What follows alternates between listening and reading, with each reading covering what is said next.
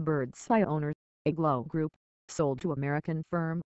The company behind the Birds Eye and Findus brands, Iglo Group, is being sold for Euros 2.6 billion and pounds 1.9 billion to U.S. investment vehicle Nomad Holdings. Iglo Group, Europe's biggest frozen food business, has been owned by the private equity firm Permira for the past 8 years after it bought the business from Unilever.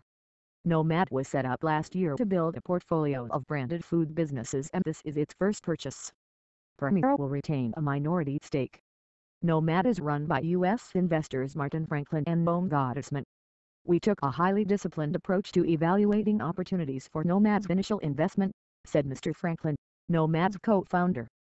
"During this process, it was abundantly clear that Iglo Group was a natural fit from both a strategic and a financial standpoint.